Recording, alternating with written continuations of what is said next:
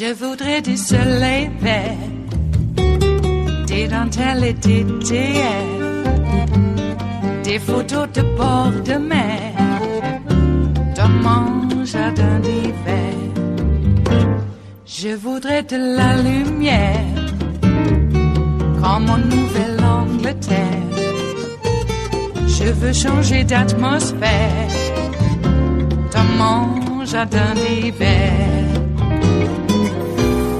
Ma robe à fleurs, sous la pluie de novembre, tes mains qui courent, je n'en peux plus de t'attendre.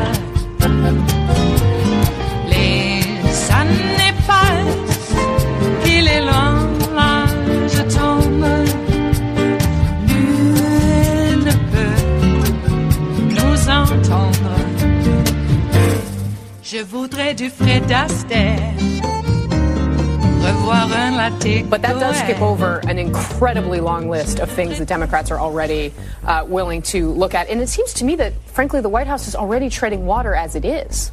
That's right. And look, if the Democrats were to take over the House of Representatives, which a lot of people in Trump's orbit think is the most likely scenario in November's elections, they're going to take over the congressional committees, the oversight committees. They're going to have the power to subpoena information and testimony from the White House. You're going to have hearings, investigations into the president's decisions, into sort of widespread corruption within the administration elsewhere, also perhaps into the president's businesses. And there's fear in Trump's orbit that the White House doesn't have the legal staff to deal with all of that, or the communications staff, frankly. But there is also fear about impeachment, and the president talking to Rudy Giuliani a little bit about impeachment. Giuliani told us that he thinks that's the one sort of thing out there still hanging for the president that they're concerned about. And Shauna, you've covered Congress before. I mean, I think to a certain extent we may have forgotten what a committee with teeth looks like, because we have not seen an opposition party go after a president in at least a little while. In a couple of years. But you remember back to, say, the Benghazi probe with Trey Gowdy. That was an incredible amount of power. It was incredibly expensive. It went on for years. It was backed by the Speaker of the House. They put Trey Gowdy on that for a reason, and he went to town. I think there is a playbook, if the White House would like to look at it, is that, you know, the Democrats in House Oversight, the Democrats on some of the other committees have sent a lot of letters, have asked for a lot of things that they can't get because they do not have the power right now to do it. Right. But they have their list ready to go. And perhaps your story says this, and I need to read it, and I will. Just going to admit that. But it is not unclear all of the things the Democrats want to go after. Yeah, well, and Tim, there was a spreadsheet that was circulated. That's just what I was going to say. And it was House Republicans that built that spreadsheet, Tim. So they clearly are getting ready for this. They know what's coming, and it's interesting because you will talk to some Republicans around town who have the president's ear, who actually believe that in some sort of three-dimensional chess Machiavellian scenario, that losing the House of Representatives is the best possible thing that could happen to ensure Donald Trump's re-election in 2020. They believe that a young, inexperienced House Democratic majority with possibly new leadership in a number of positions, all the way up to Speaker perhaps, would overreach and would provide the ideal foil for Donald Trump and sort of rally the base around him. And while that may be true in some, again, sort of three-dimensional hypothetical situation, this is the concrete reality of what President Trump would be facing with a House Democratic majority. They will be looking into everything and anything that they can, and they're going to make life very, very difficult for the administration. Ken, to his point, almost seems as though Republicans have spent this entire, not even just this election cycle, they've spent years attacking Nancy Pelosi, but if I'm listening and hearing you correctly, they're actually probably more afraid of having her in charge of the Democratic majority if that were to happen. Potentially, and there always is the risk of overplaying one's hand. But in this case, you have some real substantive, meaty issues that congressional staffs are really well prepared and uniquely situated to dive into. And Democrats are already doing this type of opposition research or just vetting of some of these decisions. And it doesn't even need to be research in some cases, right? I mean, they can try to every avenue that they've ever had to try and get Trump's tax returns, for example. And that's a great example. We have security clearances. We have Hurricane Maria response. I mean, there are so many things that fit more into the traditional playbook of what you would see an opposition party going after a president for. We kind of forget about those types of things because we're so focused on the scandal of the moment in the Trump presidency, which are... I was going to say, you haven't even mentioned Scott Pruitt. Right, which in our many cases, like, quite sensational. I mean, Scott Pruitt is a great example. A type of scandal, a scandal like that would really hamstring and maybe even cripple a traditional presidential administration. What you have with Trump is there's just so many scandals all at once, you kind of forget about these more traditional Washington scandals. It is Tuesday, the 4th of September of 2018, and you are in West Coast Cookbook and Speakeasy. I am your chef de cuisine, Justice Putnam. And our daily special is Tarrytown Chowder Tuesdays. Just a little smidgen of Hungarian hot paprika, folks. Just a smidgen. It goes a long way. Oh, yeah. Ask Sebastian Gorka. He knows. Hey, don't you pine for the days for the traditional Washington scandals, like endless Benghazi hearings, investigations into nowhere, but basically waits out the clock. The scandals that you can just pass off, like denying the black president, who had won 2 times, by the way, with vast popular majorities, and guess what? Overwhelming majorities in the Electoral College, too. But this guy, who lost by 3 million in the popular vote, questionable Electoral College victory. No one is prepared for when the Democrats bring in their investigators and the cops. The Democrats are going to be the cops. Maybe that's why they're so afraid. Well, we do know the only strategy the Trump White House has is the scorched earth policy. That is their go-to strategy. Blow the whole mother up. It's a weird, skewed kind of mobster mentality, but that's what we have here. And I'm not going to sit around and try to point fingers and find blame, because we already know that the rise of corporate power probably had a lot to do with bringing on fascism in America.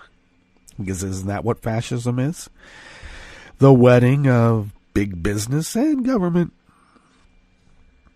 I mean, business is right in there with prisons now. Oh, yeah, it's a growth industry. As long as you got people to lock up, you got to keep finding people to lock up. They're down to locking up babies now. Baby gulags. Tender age prisons. Okay. I prefer to be on the right side of history, even if I get a bullet in the head. I don't know. It's just something about a concept of freedom and right and wrong. All right? No amount of money is worth... I see, this is what I don't understand. The cravenness of it. This is the argument we hear. He's helping me in business. I have some friends, and they've always been pretty well off, and they're doing even better now. And they have to admit that, pushing money their way is making them pretty happy. And apparently it's enough for them to turn a blind eye to baby gulags, where babies and toddlers are dying of respiratory diseases. Because what does private business do when they run things? They want to cut corners. They want to deny services so they can make more money. So that's why you don't change a baby's diapers for about 6 months. Wait till they can change them themselves. Or maybe it was a scientific study done by Mengele. How long will this baby suffer in his own fecal matter before it learns to change its own diaper? I think we have those types in our system. I mean, we only come from that stock, don't we? All right. Well, let's make sure that we win by so much vast majorities in the midterms that they, meaning whoever the big amorphous they are, and as a conglomerate of they, even with hostile foreign powers that write things in Cyrillic, they can only work the margins, all right? They can only work the margins. And that's what's so frightening for them. That's why only 18% of America is represented by the Senate. Yeah, you got that one right. Ouch. Talk about the tyranny of the minority. My God. What's on the rest of the menu today? In Tarrytown Chowder Tuesdays, West Coast Cookbook, Speakeasy, Bistro Cafe. Well, a Florida luxury hotel refused to let Black Entertainment Television co-founder and billionaire Bob Johnson, who just happens to be black. They wouldn't let him go into his hotel room because he was wearing sunglasses while being black. And they told him, well, that's just a standard in the industry. And he said, well, I own 164 hotels. I think I know what a standard is. And they just sniffed their haughty way and went on their way. Oh, yeah. Well, speaking of which, American racism is seeping into Europe despite a ban on U.S. white nationalist leaders there. The Nazi far-right white nationalist, well, white evangelists too, they are evangelical about their whiteness now, aren't they? Sing it from high on the mountain. This is just sweeping the globe like Mud Shark back in the day, if you know what I mean. And the New Yorker wanted to give Bannon a platform on which to, well, let's be real, normalize this behavior. No, thank you, Remnick. And that's a whole other story, excuse me. And African-American preachers are fed up with far-right prosperity gospel white evangelicals, and they have every reason to be. I mean, look what's happening in Europe. After the break, we move to the chef's table where Egypt unearths one of the oldest Nile Delta villages. And scientists suspect an unconventional microwave weapon in the mystery attacks on U.S. diplomats in Cuba and China. All that and more on West Coast Cookbook and Speakeasy. Bon appetit.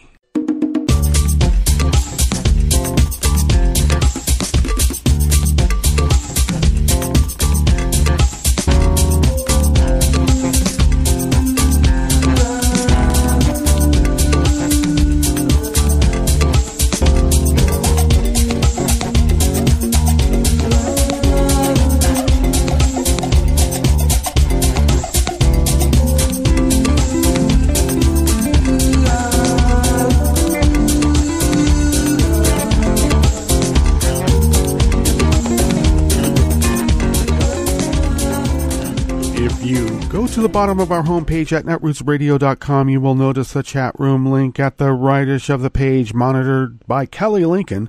Go to her websites and social media, and you'll find links in which you can throw a few dollars her way so she can affect the finalization of her hardware and software updates and improvements, yes indeed, to the leftish of the chat room link at the bottom of our homepage at netrootsradio.com are the contribute donate buttons, deftly located there by superior graphic design to entice you to, well, help Resistance Radio resist this terrible scourge that is scourging the face of America right now.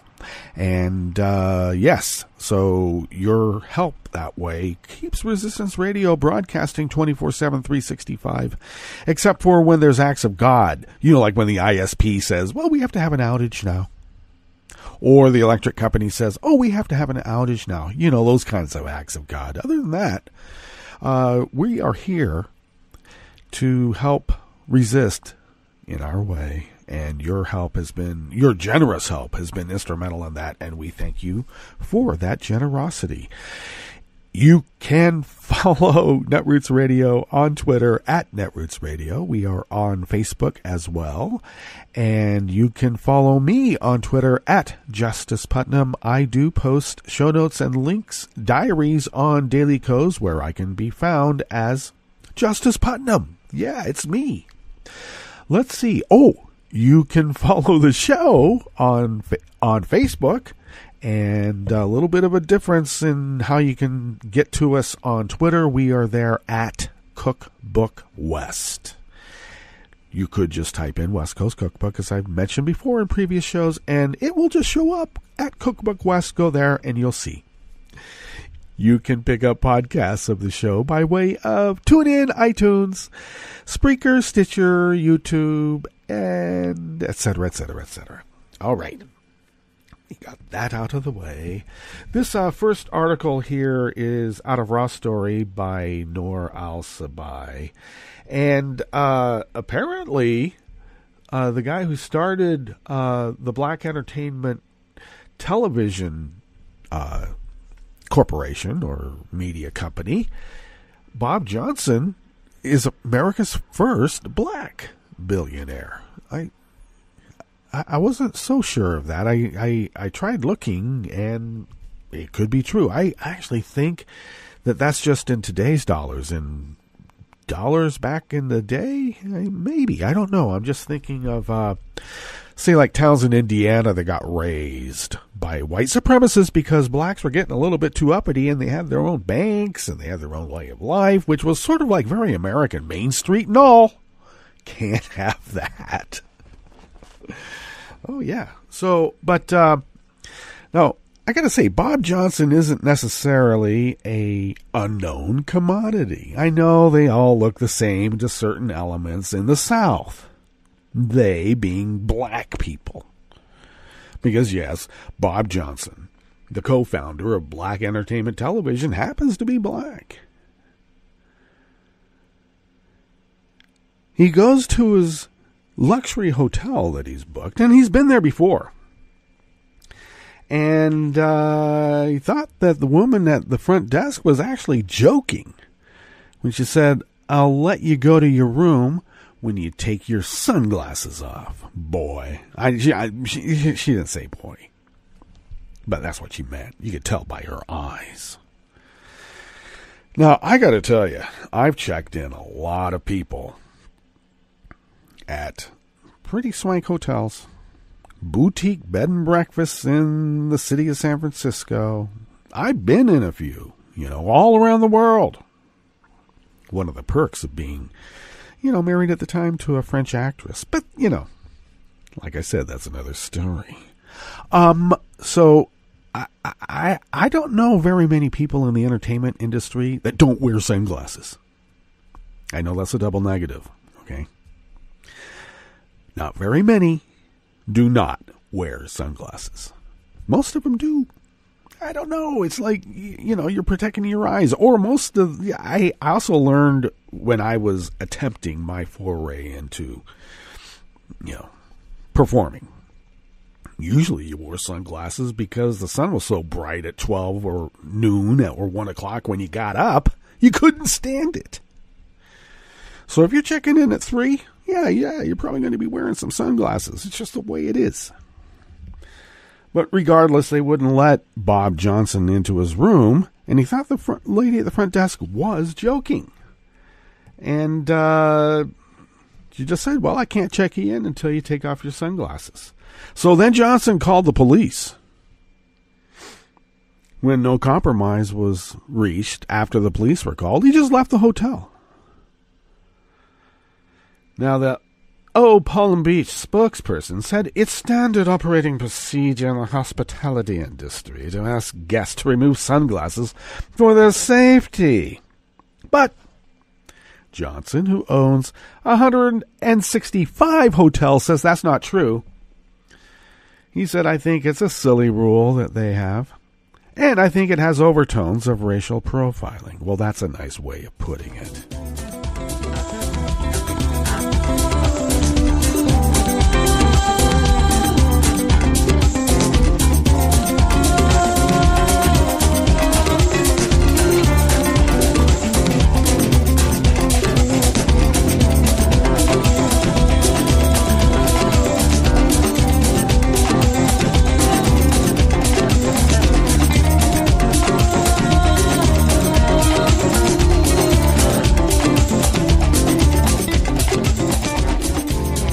Travis Geddes of Raw Story brings us this next offering here at West Coast Cookbook and Speakeasy's Bistro Cafe.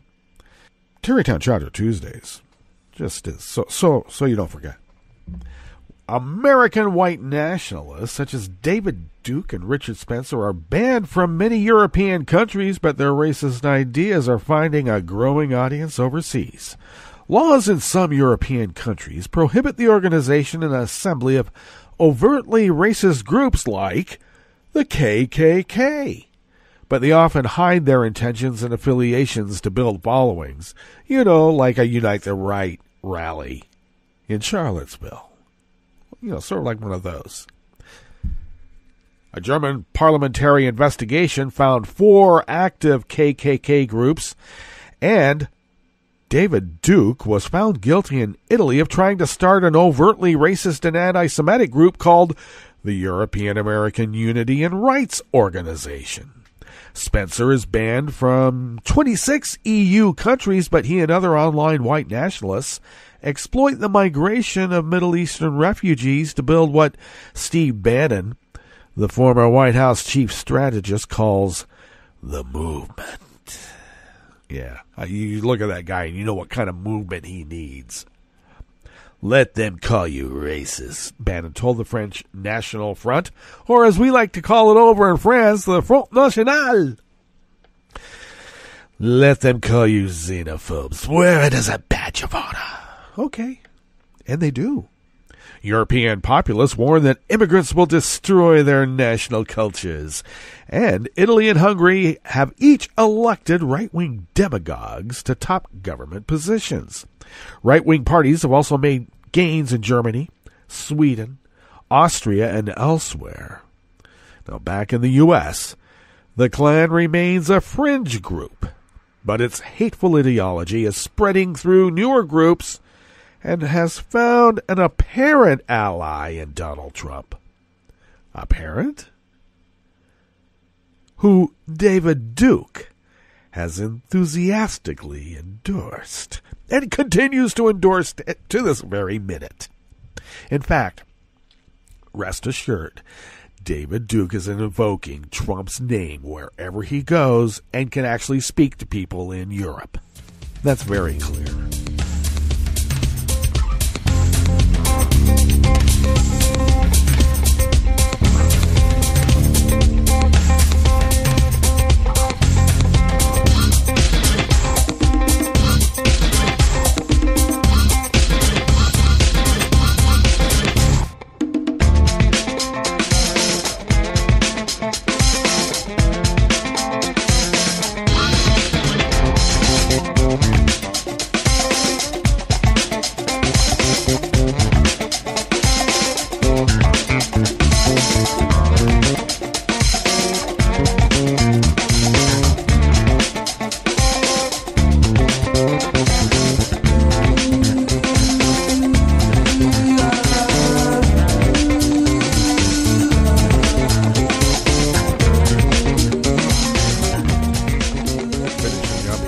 Bistro Cafe, part of West Coast Cookbook and Speakeasy, is an article out of Alternet by Alex Henderson. In the Donald Trump era, far-right white evangelicals, and I also include in this description prosperity gospel white evangelicals, because the black preachers pretty much, well, the ones who are consider themselves to be evangelicals themselves, the prosperity gospel, yes, there's some prosperity gospel preachers within the black community, but they are not part of this contingent of black preachers who are the stalwarts of the evangelical movement that has been part and parcel of black identity for I don't know how long. Okay? Just to be clear. Well, they have been jumping for joy in this Donald Trump era. As they see it, they now have a president who is on their side, Trump. Despite allegations, come on, Alex, allegations? We already know that these allegations of sexual impropriety, they're codified in his, well, many divorces and breakups and payoffs. Come on. These aren't just made up. They're not just allegations. Many of these payments have already been adjudicated in court. They were minor in the eyes of the law. Well, despite allegations he had extramarital affairs with an adult film star and a former Playboy model and paid both of them hush money to keep quiet, he continues to be on very friendly terms with James Dobson, Tony Perkins, Franklin Graham, and other theocrats who insist that he is fighting for Christianity. Now let me see. James Dobson, doesn't he have an overly made-up sidekick? And they're interchangeable. Just put on a bunch of makeup. It'll be fine. Just like James Baker. Tony Perkins. Did you know that he was also a Grand Marshal of the KKK? Yeah, a lot of people forget that. When he was a cop in Louisiana, by the way. And Franklin Graham.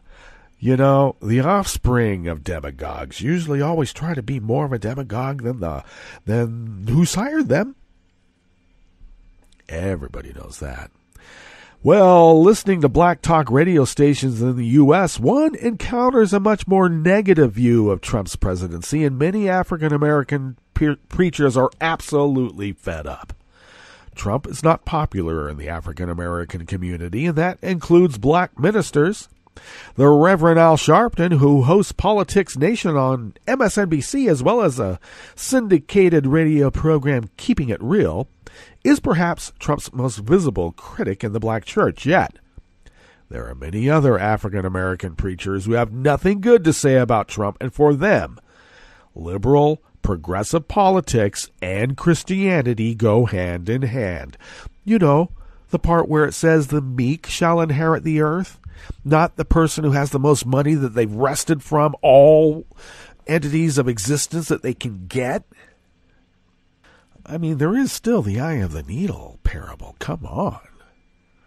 When the Reverend Raphael G. Warnock spoke at Atlanta's historic Ebenezer Baptist Church in January to celebrate Dr. Martin Luther King Jr.'s birthday, he originally had planned to avoid Trump bashing during his sermon. But when Trump described El Salvador, Haiti, and some African nations as shithole countries, Warnock felt he had no choice but to speak out. And he denounced Trump as, quote, a willfully ignorant, racist, xenophobic, narcissist con man. Now, Steve Bannon would say, wear that label as a badge of honor. From Detroit to Philadelphia to Memphis, the African Methodist Episcopal Church attracts plenty of liberals and progressives. And when the Reverend J. Edgar Boyd, pastor of the First AME Church in Los Angeles, asked his congregation to pray for Trump, he was booed.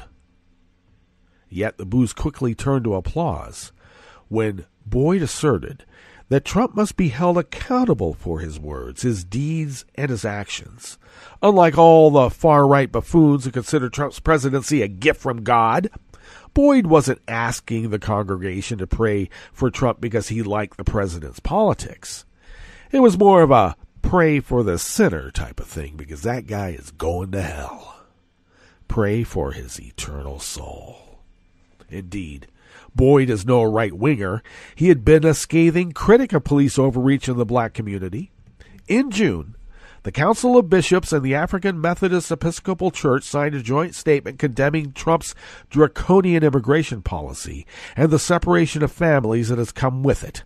The AME ministers asserted, quote, the Bible does not justify discrimination masked as racism, sexism, economic inequality, oppression, or the abuse of children. Jesus, who was an immigrant who had to leave the place of his birth to immigrate to Egypt because of an oppressive leader and system, admonishes all that the poor, children, the elderly, widows, and widowers should have a special place of justice and compassion in every nation. Trump is so unpopular in the black community that when John Gray, who heads the Relentless Church in Greenville, South Carolina, visited the White House on August 1st to meet with the president, he was criticized for it repeatedly on black radio.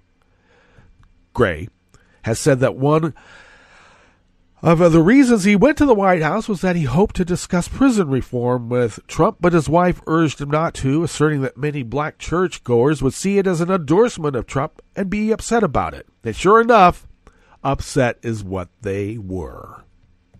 When Trump is criticized on black radio for his alliance with the far-right evangelicals, the subject of the prosperity gospel or prosperity theology often comes up.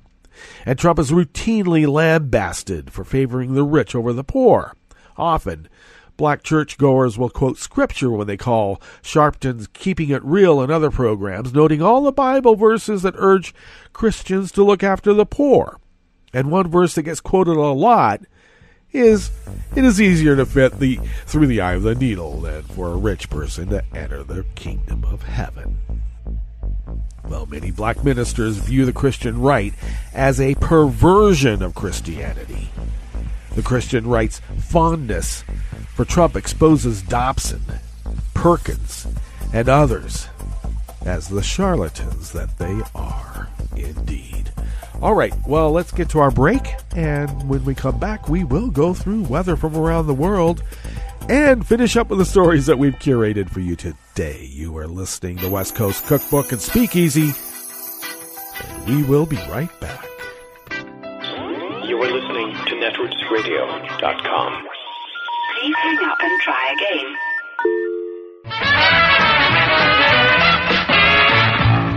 From a point at sea to the circles of your mind, a new force is at work for planetary transformation.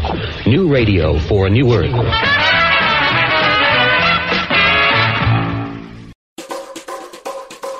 Hi, I'm Scientific American podcast editor Steve Mirsky, and here's a short piece from the August 2018 issue of the magazine in the section called Advances, Dispatches from the Frontiers of Science, Technology, and Medicine.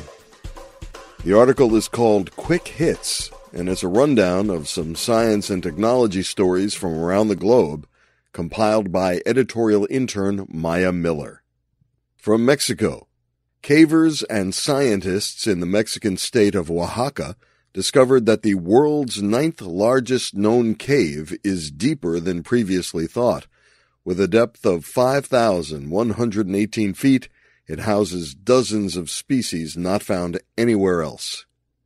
From Brazil, archaeologists discovered a tooth from an opossum-sized creature that once inhabited what is now Brazil, the oldest known mammal found in the region to date. It lived somewhere between 87 million and 70 million years ago, when Tyrannosaurus rex still roamed. From Scotland, Microsoft has begun installing computer servers on the sea floor near Scotland's northern islands as an alternative to data farms on land. The idea is that the water will create a cool environment for the servers.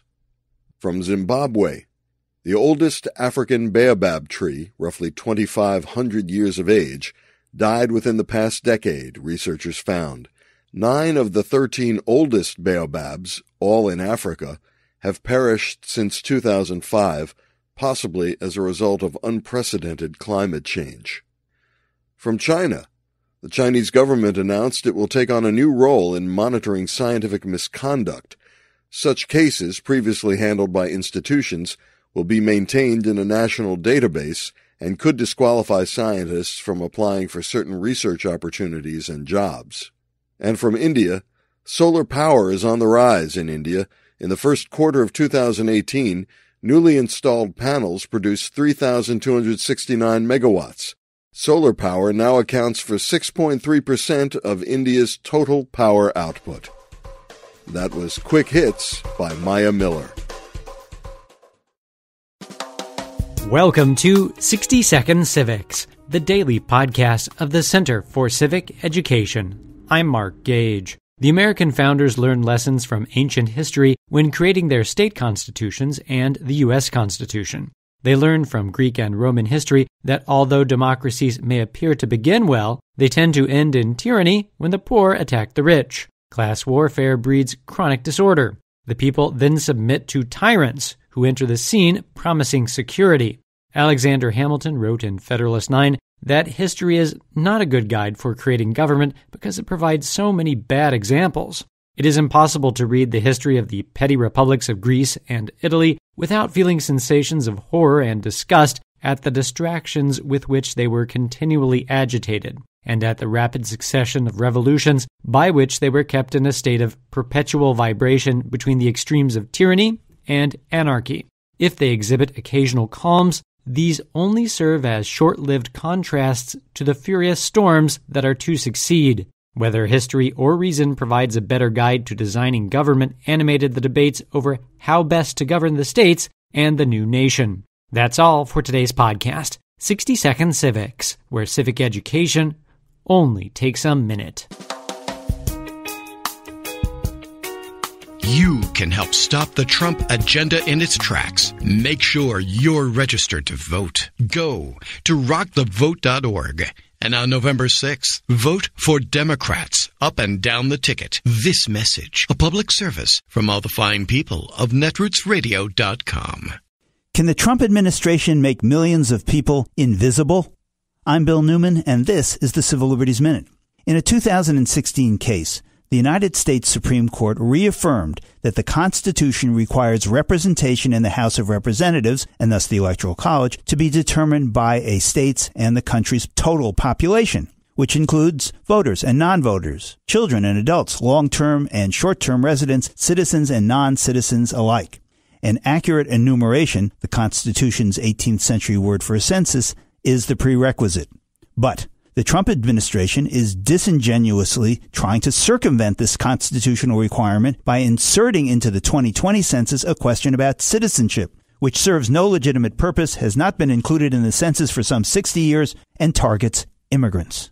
After all, who would answer a question or fill out a form that could cause law enforcement, think Immigration and Customs Enforcement, ICE, to target you, a parent or your child, or even a distant relative or a friend living in your home for possible incarceration or deportation? The answer is no one would do that, which is why 17 state attorneys general have sued in federal court to stop the citizenship question from being included in the census, to stop the Trump administration from making immigrants invisible, and rather to ensure that in America everyone is counted, because everyone counts. The Civil Liberties Minute is made possible by the ACLU, because freedom can't protect itself. This is Solidarity News on Radio Labour. I'm Mark Belanger. In Brazil, a court has ruled that former President Luiz Inácio Lula da Silva, known simply as Lula, cannot be on the ballot for a national election scheduled for October. Labor leaders in the country have vowed to continue their campaign to have Lula, who is currently in prison, eligible for election as president. They say that the corruption charges against Lula are deliberately contrived by the right wing in the country to stop him from becoming president again. Lula was president of Brazil from 2003 to 2011 and acknowledged to have helped millions get out of abject poverty. I talked to Sharon Burrow about Lula and his bid for the presidency from his jail cell. Ms. Burrow is the General Secretary of the International Trade Union Confederation. The ITUC represents national labor centers such as the Ghana Trades Union Congress at the world level. Ms. Burrow visited Lula in August. I asked her first what labor leaders in Brazil are saying about the corruption charges which have resulted in the 72-year-old Lula being jailed for 12 years. We are all in agreement. National unions, international unions, the ITUC has consistently said that Lula is a political prisoner. He's guilty of no charges. We've had international jurists go through all of the so-called evidence. It is fabricated. There is no evidence that stack up against the charges. This is a political ploy to see Lula jailed so he cannot stand as president. It's that simple.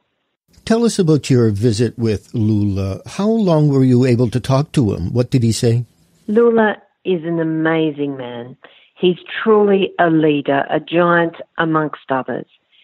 He's in isolation, totally in isolation. He has no TV, no phone, no internet. He's allowed 4 or 5 visitors twice a week for 2 hours. His family gave up an hour of their visiting time so I could visit him with Wagner Freitas, who's the leader of the CUT in Brazil. I found him strong in spirit, strong mentally and strong physically. He knows that there are hundreds of people who have kept vigil for him outside in the resistance camp, outside the prison. He says he hears them say good morning and good afternoon. They feed his spirits. But the extraordinary thing about Lula is he is aware. He continues to read whatever newspapers and documents that people can bring him. He knows about the state of the world, but most of all, he's determined for his own people. He says clearly, his people do not need to live in poverty. They do not need to live without social protection. They can have good jobs and just wages. They can live with dignity, and Brazil can be rebuilt. We know and agree with him that the government in place is illegitimate. It was born of a political coup. And tragically, this is all about stopping Lula, who is so far ahead in the polls that no one could beat him, no other candidate, from being the president of Brazil. It's political, it's vested interests, corrupt government officials, corporate greed, and indeed elite families. It's a political tragedy, and it must stop. The UN has even said, the Human Rights Committee made an urgent decision and issued a statement saying that Lula should be allowed to stand for president from his cell. Lula is a political prisoner. He must be freed, and we stand with him.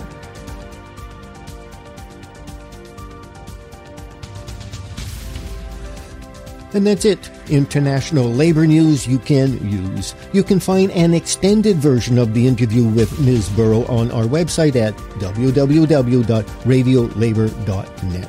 Thank you for listening. And remember, it's all about global solidarity.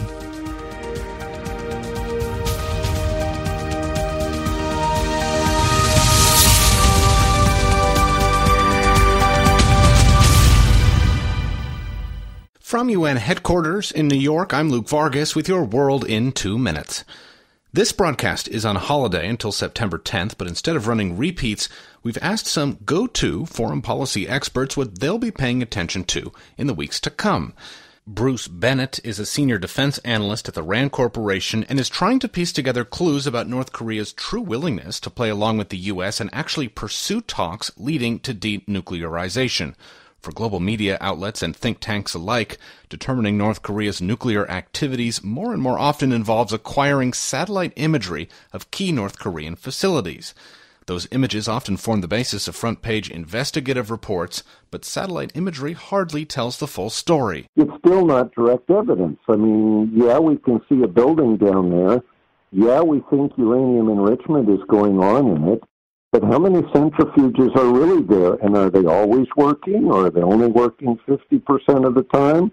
We really don't know a lot, and it creates tremendous uncertainties. But with nuclear inspectors banned from North Korea and the regime carefully withholding clues about its negotiating strategy, Bennett says North Korean defectors are critically valuable now more than ever to the United States. I've talked to a number of very senior North Korean defectors who can tell you a lot about who is it who's actually advising Kim Jong-un. What's their negotiating philosophy? And that one is terribly interesting because to the North Koreans, an agreement is the midpoint of negotiations, not the end. It's the point where you get to, where you establish a baseline, and then the smart player does everything he can to adjust that baseline in his favor.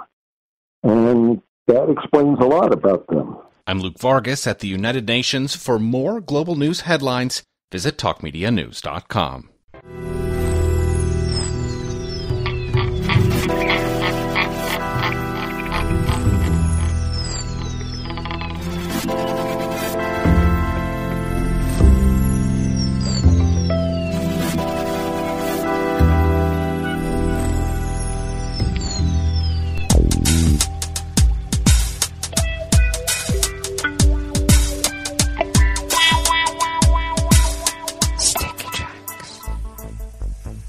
Thank you for accompanying us here to the chef's table at West Coast Cookbook and Speakeasy.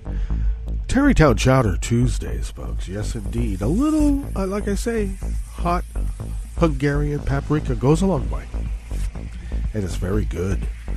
All right, well, we begin weather from around the world along the banks of the Rogue River and the Rogue River Valley of southern Oregon on the west coast of the continental United States of America, where it is currently 50 degrees.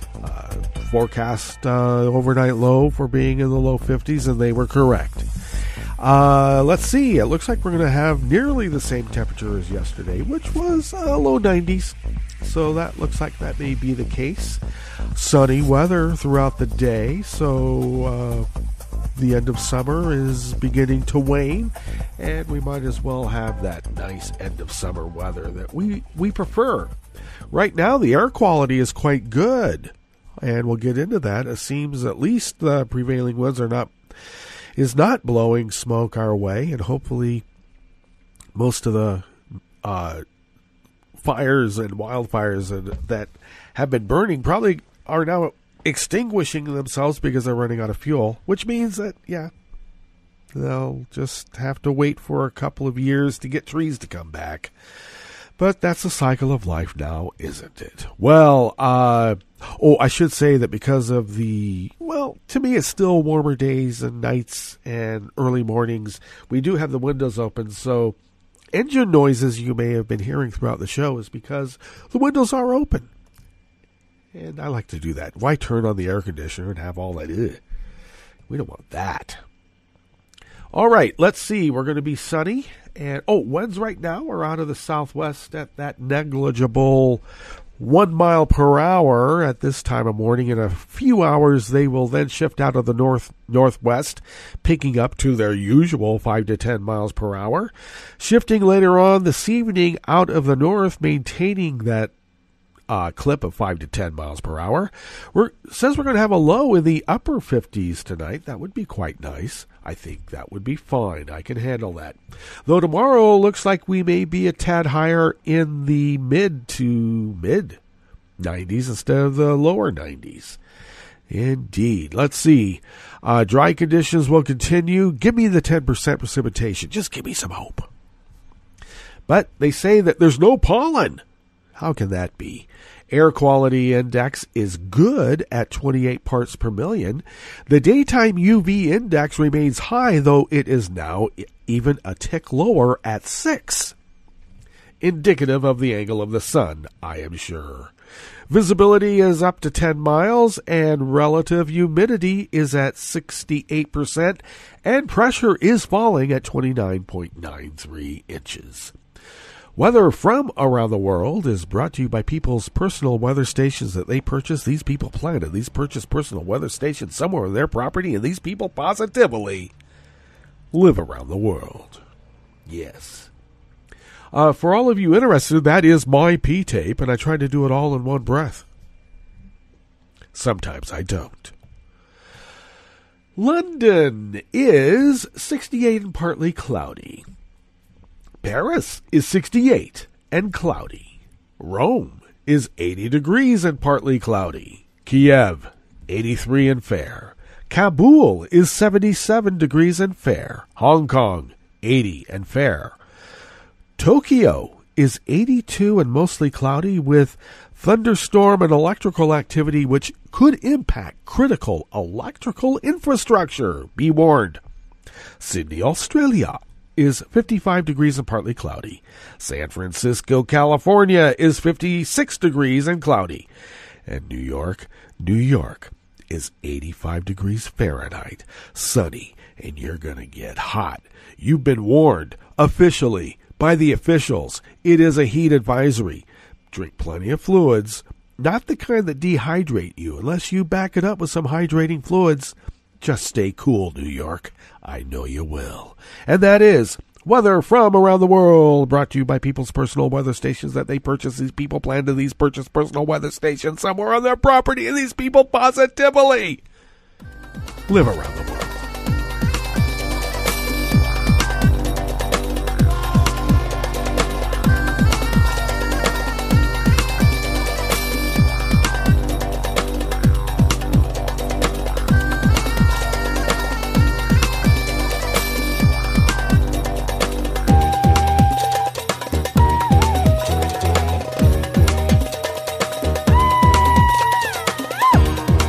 first offering here at the Chef's Table at West Coast Cookbook and Speakeasy is brought to you by anonymous worker bees at the Agence France Presse. Talk about egalitarian.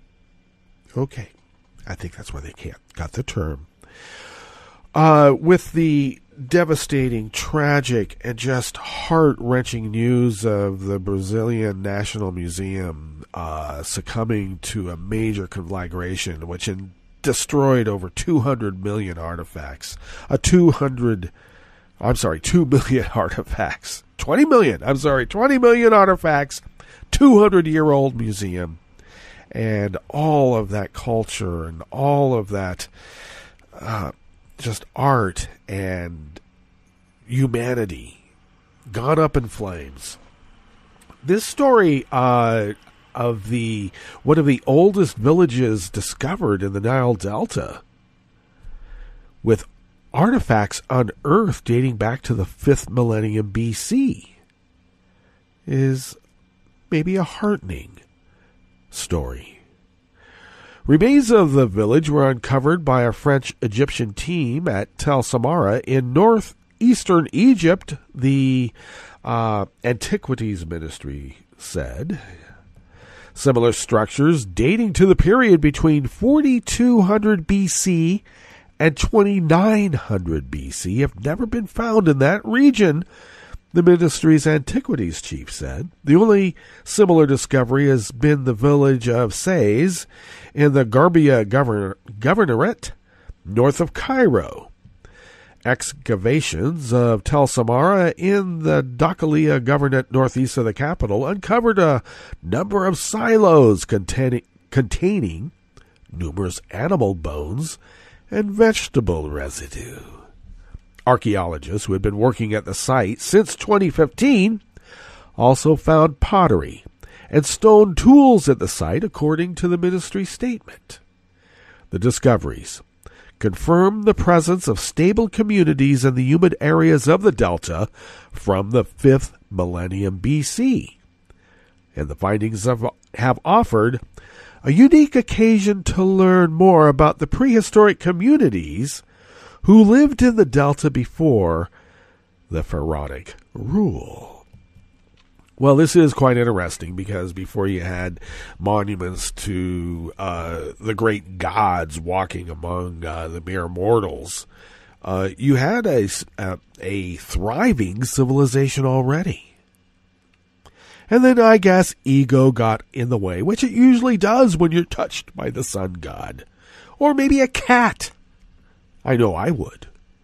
And, but I think this is quite a heartening discovery because it teaches us, hopefully, and we can learn that there's more to our humanity than the small amount of time that we ascribe to it, which is usually the sum total of whatever years that we have happened to be on Earth, and it starts whenever we're born and nothing existed before.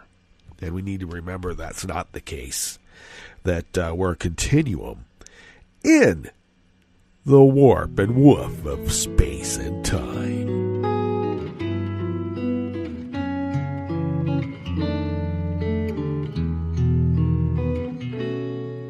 Je te donne ce mon amour pour la vie entière, la promesse de me trouver à tes genoux. Aussitôt que tu m'appelles, rester toujours fidèle, c'est tout, c'est tout. Je te donne tous mes printemps, mes étés de mer, mes automnes quand les feuilles tombent partout. Si ce n'est pas une bonne affaire, je te donne tous mes hivers. This last offering here at the Chef's Table and West Coast Cookbook and Speakeasy Tarrytown Chowder Tuesdays is again brought to us by anonymous worker bees at the Agence France Presse, because they know. Doctors and scientists increasingly suspect attacks with unconventional microwave weapons as the cause of the mysterious ailments that have stricken more than 36 American diplomats and their families in Cuba and China. The victims reported hearing intense, high-pitched sounds in their hotel rooms or homes, followed by symptoms that included nausea, severe headaches, fatigue, dizziness, sleep problems, and hearing loss. A medical team that examined 21 of those affected in Cuba did not mention microwave weapons as a cause in a study published in March in the Journal of the American Medical Association, but as lead author, Douglas Smith, the director of the Center for Brain Injury and Repair at the University of Pennsylvania, told the New York Times that microwave weapons are now considered a main suspect and that the team is increasingly sure the diplomats suffered brain injury. Everybody was relatively skeptical at first, he was quoted as saying, and everyone now agrees there's something there. Neither the State Department nor the FBI has publicly pointed to microwave weapons as the culprit because they want to use them too, in secret, on us. And there were many unanswered questions as to who might have carried out the attacks and why. Oh, I can guess why, and I have a pretty good suspicion about who. After holding Cuba responsible for either carrying out the attacks or failing to protect American officials, the U.S. in September of 2017 recalled more than half of its staff from the embassy and expelled 15 Cuban diplomats from Washington. Cuba has firmly denied any role in or knowledge of the incidents. In June of 2018, the State Department announced that it has sent home U.S. government personnel from China after they reported eerily similar incidents. Now, according to the Times, an American scientist, Alan Fry, first discovered in 1960 that the brain can perceive microwaves as sounds. His discovery opened a new field of research that ultimately led the U.S. and the Soviet Union to explore microwaves' potential use in unconventional weapons. No, they're not going to help us get to the stars to get off a dying planet. They're going to make sure that they destroy every last bit of all the, vermin who have been living on the skin of the earth. Eek! The Russians dubbed the class of envisioned weapons as psychophysical or psychotronic. And our guys just called them sound bombs. It is said the U.S. Defense Intelligence Agency warned in 1976 that Soviet research on microwaves showed potential for disrupting the behavior patterns of military or diplomatic personnel. A National Security Agency statement obtained by Washington lawyer Mark Zaid on behalf of a client described how a foreign power built a weapon designed to bathe the target's living quarters in microwaves, causing numerous physical effects, including a damaged nervous system. The U.S. military also researched weapon applications of microwaves, with the Air Force winning a patent on an invention shown to beam comprehensible speech into an adversary's head. It's God talking to you. Okay. Navy researchers explored the use of the Fry effect to induce sounds powerful enough to cause painful discomfort and even immobilize a subject. And the Times said it's not known if Washington deploys such weapons, which means they're deploying such weapons. All right, well, that brings us to the end of our broadcast period for the day. And Netroots Radio, of course, will be broadcasting on with all the breaking news. We'll meet up with you tomorrow for Smothered Benedict Wednesdays, indeed. And do stay tuned to Netroots Radio for the rest of the day through the night, and we will visit with you tomorrow in West Coast Cookbook and Speakeasy. Bon appetit.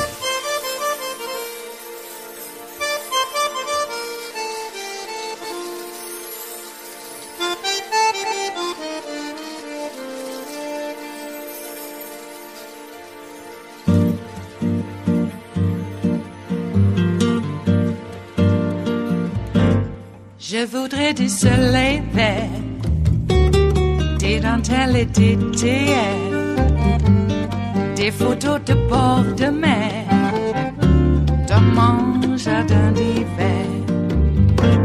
Je voudrais de la lumière, comme en Nouvelle-Angleterre, Je veux changer d'atmosphère dans mon jardin d'hiver. Ma robe à fleurs sous la pluie de novembre. Tes mains qui courent, je n'en peux plus de t'attendre. Les années passent, il est loin, là je tombe. Nul ne peut nous entendre. Je voudrais du Fred Astaire, revoir un latte Goël. Je voudrais toujours te plaire dans mon jardin d'hiver. Je veux déjeuner par terre comme au long de golfe clair, t'embrasser les yeux ouverts dans mon jardin d'hiver. Ma robe à fleurs sous la pluie de novembre. Tes mains qui courent, je n'en peux plus de t'attendre. Les années passent, il est loin, là je tombe. Nul ne peut nous entendre. Ba-da-da-dum-di-da-dum. Ba-da-da-dum-di-da-dum. Ba-da-da-dum-di-da-dum. Dans mon jardin d'hiver. Ba-da-da-dum-di-da-dum. Ba-da-da-dum-di-da-dum. Ba-da-da-dum-di-da-dum. Dans mon jardin d'hiver. Dans mon jardin d'hiver. Dans mon jardin d'hiver.